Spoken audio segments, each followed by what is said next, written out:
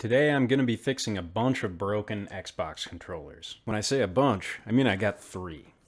And when I say fix, I mean I'm going to do my best. Now all of them exhibit the exact same problem. When they're plugged into the console, there's no response on any of the buttons. From what I've seen in just about every instance, this ties back to a broken wire in the cord here. It already looks a little kind of like pinched and weird, so let's take it apart and get a look.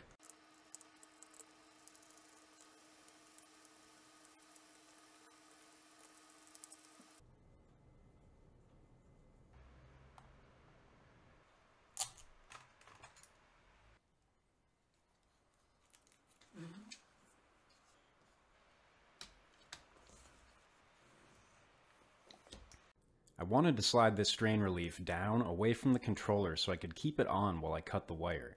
I tried using WD-40 to loosen it up, but it just wouldn't budge. The cable was too warped in this area, so I said screw it and cut the wire here and here. Then I use a pliers to work out the piece still inside the strain relief. I make sure the hole is clear and set it aside for later. I didn't get a good shot of where the wire was broken, but I'm pretty confident it was right in front of the strain relief. Next, I pull the cable jacket off this end, pull back the metal shielding, and splay out the individual wires. Focusing on the connector end now, I do a little twisty move with my side cutters to strip the jacket and pull it off. Same as before, I pull back the metal braid shielding and splay the wires out.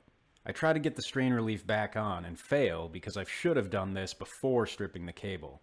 To overcome that problem, I wrap electrical tape over the loose wires, which allows me to get the strain relief back on without too much trouble.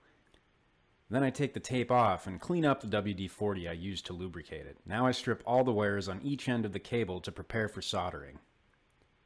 I also twist and tin the ends of each wire to make soldering easier and keep loose wire strands at bay. At this point, it's just a matter of soldering all the wires together with the correct color orientation.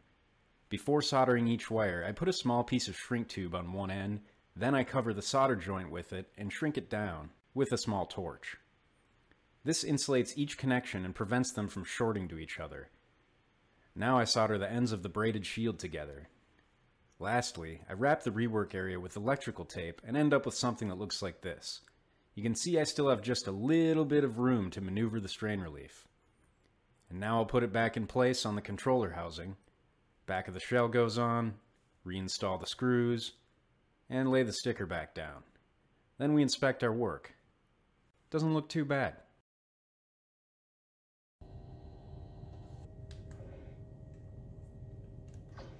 It's good. It's working. We've done it.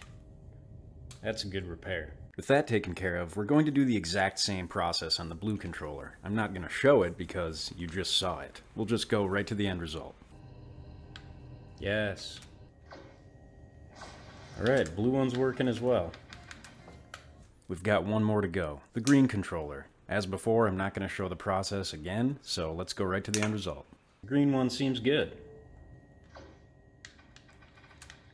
Yep, no issues. All good. Comparing these with one that hasn't been worked on, you can see pretty much the only consequence is that we lost some of the length between this core and the strain relief. This one has not been tampered with, it was already working, and here's one we fixed, so you can see how short that distance is. But we still have our strain relief, and overall, you know, it's pretty much the same as the original. There's the blue one, and the green one. All are working. That's it for this one. I hope you could get some use out of this video, and thanks for watching.